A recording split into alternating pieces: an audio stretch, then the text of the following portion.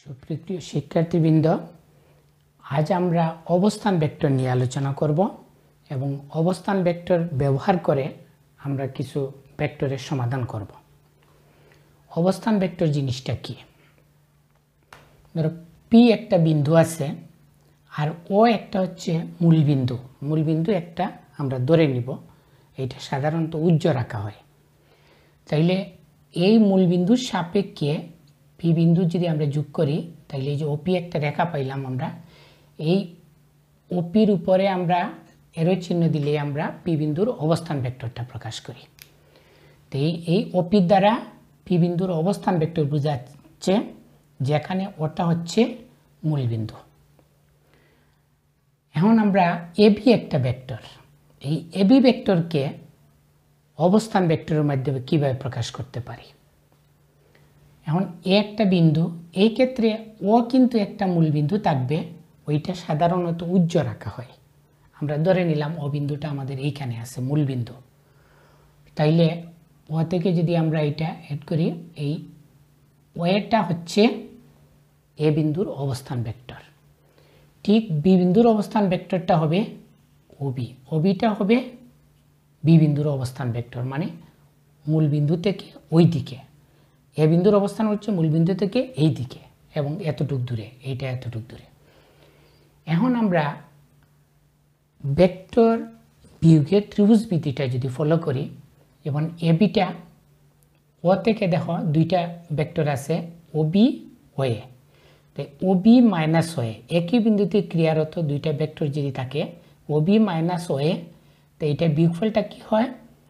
দ্বিতীয়টার অন্তবিন্দু থেকে প্রথমটার অন্তবিন্দুর দিকে, তার মানে এ বি। এই যে আমরা ভেক্টর বিয়োগের ত্রিভুজ বিধি এবি, তাহলে এবিকে আমরা লিখতে পারি ওবি মাইনাস ওয়ে। তো ওবি মানে বি বিন্দুর অবস্থান ভেক্টর, মানে ছোট হাত। সাধারণত আমরা অবস্থান ভেক্টরগুলা ছোট হাতের অক্ষর দিয়ে লিখি এবং নিচে একটা ছোট টান দিই। ওয়েটা হচ্ছে এ বিন্দুর অবস্থান ভেক্টর। তো এ বিন্দুর অবস্থান ভেক্টর যদি এ হয়, তাইলে এবিকে আমরা এই বি বিন্দুর অবস্থান ভেক্টর থেকে এ বিন্দুর অবস্থান ভেক্টর বিয়োগ দিলেই এবি ভেক্টরকে প্রকাশ করতে পারি।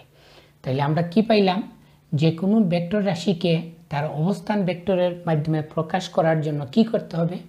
অন্তবিন্দুর অবস্থান ভেক্টর থেকে আদি বিন্দুর অবস্থান ভেক্টরটা বিয়োগ দিতে হবে, তার মানে এবি হবে বি মাইনাস এ।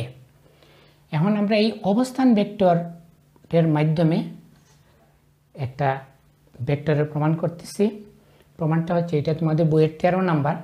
ট্রাপিজিয়ামের অসমান্তরাল বাহুদ্বয়ের মধ্যবিন্দুর সংযোগ সরলরেখা সমান্তরাল বাহুদ্বয়ের সমান্তরাল এবং তাদের যোগফলের অর্ধেক। এ বি সি ডি একটা ট্রাপিজিয়াম আমাদের, অসমান্তরাল বাহু হচ্ছে এডি আর বিসি। এডি এর মধ্যবিন্দু ই, বিসি এর মধ্যবিন্দু এফ। তাহলে আমাদের প্রমাণ করতে হবে ইএফটা এ বি এবং ডিসি দুটিরই সমান্তরাল, এবং ইএফ এর দৈর্ঘ্য হবে এই দুইটার যোগফলের অর্ধেক। প্রমাণ করতে গেলে আমরা সাধারণত এইভাবে লিখব। মনে করি এবিসিডি একটি ট্রাপিজিয়াম, এর অসমান্তরাল বাহু এডি ও বিসি এর মধ্যবিন্দু যথাক্রমে ই ও এফ। প্রমাণ করতে হবে যে ইএফ সমান্তরাল এবি সমান্তরাল ডিসি এবং ইএফ সমান হাফ এবি প্লাস ডিসি। এখন আমরা ধরা যাক A B C O D বিন্দুর অবস্থান ভেক্টর যথাক্রমে A B C O D. দেখো অবস্থান ভেক্টরগুলা সাধারণত আমরা ছোট হাতের অক্ষরে লিখে থাকি। এখানে ই হচ্ছে এডি এর মধ্যবিন্দু, ই হচ্ছে এডি এর মধ্যবিন্দু। সুতরাং ই বিন্দুর অবস্থান ভেক্টর কি হবে? ই বিন্দুর অবস্থান ভেক্টর হবে ওই প্রান্ত বিন্দু দুইটার যোগফলের অবস্থান ভেক্টরের যোগফলের অর্ধেক, মানে এ বিন্দুর অবস্থান ভেক্টর এ, ডি বিন্দুর অবস্থান ভেক্টর ডি, কাজে ই বিন্দুর অবস্থান ভেক্টর হবে half of A plus D. একইভাবে এফটা হচ্ছে বিসি এর মধ্যবিন্দু, আমরা লিখলাম এফ বিসি এর মধ্যবিন্দু। সুতরাং এফ বিন্দুর অবস্থান ভেক্টর এই যে বি বিন্দুর অবস্থান ভেক্টর আর সি বিন্দুর অবস্থান ভেক্টরের যোগফলের অর্ধেক। এখন ইএফ, এই যে ইএফ ভেক্টরকে যদি তার অবস্থান ভেক্টরের মাধ্যমে আমরা প্রকাশ করতে চাই, একটু এইদিকে দেখো, এবিকে আমরা কীভাবে প্রকাশ করছিলাম, এবি ভেক্টরকে অবস্থান ভেক্টরের মাধ্যমে প্রকাশ করছি এই যে অন্তবিন্দুর অবস্থান ভেক্টর মানে বি বিন্দুর অবস্থান ভেক্টর বিয়োগ আদি বিন্দুর অবস্থান ভেক্টর। তাইলে আমরা ইএফকে, এটার অন্তবিন্দু হচ্ছে এফ এর অবস্থান ভেক্টর, এই যে এফ বিন্দুর অবস্থান ভেক্টর হচ্ছে এইটা, এই অবস্থান ভেক্টর থেকে ই বিন্দু মানে আদি বিন্দুর অবস্থান ভেক্টর, ই বিন্দুর অবস্থান ভেক্টর আমরা পেলাম এইটা বিয়োগ দিতে হবে। হাফ কমন নিলাম, ব্র্যাকেট উঠে চিহ্ন বদলে গেল, সাজিয়ে লিখলাম বি মাইনাস এ প্লাস সি মাইনাস ডি। এখন বি মাইনাস এ মানে এবি, আমরা জানি যে এবি ভেক্টর তার অবস্থান ভেক্টর মানে যে বি বিন্দুর অবস্থান ভেক্টর থেকে এ বিন্দুর অবস্থান ভেক্টর বিয়োগ, তার মানে এবি হচ্ছে বি মাইনাস এ। ঠিক এইভাবে ডিসি যদি হয়, সি বিন্দুর অবস্থান ভেক্টর থেকে ডি বিন্দুর অবস্থান ভেক্টর বাদ দিলে ডিসি ভেক্টরটা পেয়ে যাব আমরা। তাহলে আমরা ইএফ ভেক্টর পাইলাম half equal to AB vector plus DC vector. এখন এইটা আমরা মান বাইর করতে চাই, মান বাইর করতে গেলে আমরা দুইটা টান দিই, দুইটা টান দিলে ওই ভেক্টর রাশিটা উঠে যাবে, শুধু মান ইএফ, এইখানে ভেক্টর উঠে যাবে চিহ্ন, শুধু মান, তার মানে ইএফ সমান হাফ এবি প্লাস ডিসি, আমাদের একটা অংশ প্রমাণ হয়ে গেল।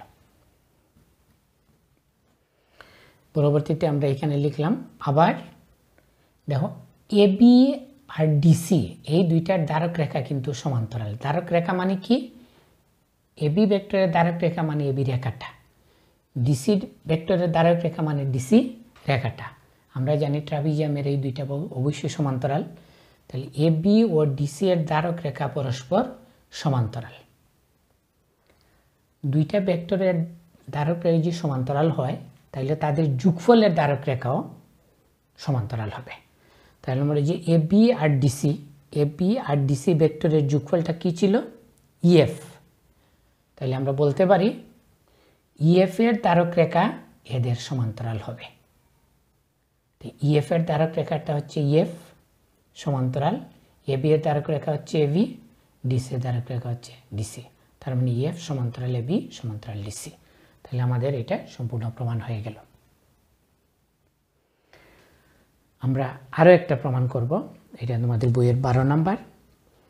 প্রমাণ করো যে চতুর্ভুজের কর্ণদ্বয় পরস্পরকে সমদ্বিখণ্ডিত করলে তা একটি সামান্তরিক হবে। যে কোনো চতুর্ভুজ যদি তার কর্ণ দুইটা পরস্পরকে সমদ্বিখণ্ডিত করে মানে একটা আরেকটাকে সমান দুই ভাগে ভাগ করে, তাহলে এটা অবশ্যই সামান্তরিক হবে। প্রমাণ করতে গেলে আমাদের একটু লিখতে হবে আগে। মনে করি এবিসিডি চতুর্ভুজের, আমরা এটা আগে সামান্তরিক বলবো না কারণ এটা আমাদের চতুর্ভুজ, আমরা প্রমাণ করব সামান্তরিক। মনে করি এবিসিডি চতুর্ভুজের এসি ও বিডি কর্ণদ্বয় পরস্পরকে ও বিন্দুতে সমদ্বিখণ্ডিত করেছে। প্রমাণ করতে হবে যে এবিসিডি একটি সামান্তরিক, ওইটা কিন্তু প্রমাণের প্রথমে লিখতে হবে। এরপরে আমরা এটা লিখব, ধরা যাক A B C O D বিন্দুর অবস্থান ভেক্টর যথাক্রমে A B C O D. ওটা হচ্ছে এসি এর মধ্যবিন্দু, তার মানে ও এসি এর মধ্যবিন্দু। সুতরাং ও বিন্দুর অবস্থান ভেক্টর হবে হাফ অফ এই যে এ বিন্দুর অবস্থান ভেক্টর প্লাস সি বিন্দুর অবস্থান ভেক্টর। আবার ও হচ্ছে বিডি এর মধ্যবিন্দু, ও হচ্ছে বিডি এর মধ্যবিন্দু, তাহলে ও বিন্দুর অবস্থান ভেক্টর হবে বি বিন্দুর অবস্থান ভেক্টর ডি বিন্দুর অবস্থান ভেক্টরের যোগফলের অর্ধেক মানে half of B plus D. এই যে আমরা পেলাম এটা ও বিন্দুর অবস্থান vector half of B plus D, আবার এখানে পাইলাম ও বিন্দুর অবস্থান vector half of A plus C. একই বিন্দুর অবস্থান ভেক্টর তো এক জায়গায় হবে, তার মানে এই দুইটা একই জিনিস, মানে এইটা সমান এইটা। এখন আমরা বলতে পারি half of B plus D equal to half of A plus C. Half half cancel, B plus D equal to A plus C. আমরা সাইড চেঞ্জ করলাম, B minus A C minus D. এখন এখন এইটা দেখো আবার ওইটাকে আমরা AB লিখতে পারি, এবি ভেক্টর, কারণ আমরা দেখেছি ওইখানে একটু দেখো উপরে এবি কোনো ভেক্টরকে তার অবস্থান ভেক্টর মধ্যে প্রকাশ করলে অন্তবিন্দুর অবস্থান ভেক্টর থেকে আদিবিন্দুর অবস্থান বাদ দিলেই ওই ভেক্টরটা প্রকাশিত হয়ে গেল। তাইলে আমাদের এইখানেও বি মাইনাস এ মানে বি হচ্ছে বি বিন্দুর অবস্থান ভেক্টর, এ হচ্ছে তার আদিবিন্দুর অবস্থান ভেক্টর, তো অন্তবিন্দুর অবস্থান থেকে আদিবিন্দুর অবস্থান ভেক্টর এবি। ঠিক এইটাও সি মাইনাস ডি মানে ডিসি। দুইটা ভেক্টর যদি এইভাবে দেওয়া থাকে তাইলে আমরা বলতে পারি যে এই ভেক্টর দুটি মানও সমান এবং দিক একই, মানে দিক সমান্তরাল, যে এবি সমান্তরাল ডিসি এবং এবি সমান ডিসি। আমরা জানি কোনো চতুর্ভুজের বিপরীত বাহু দুটি যদি সমান এবং সমান্তরাল হয় তাহলে এটি একটি সামান্তরিক।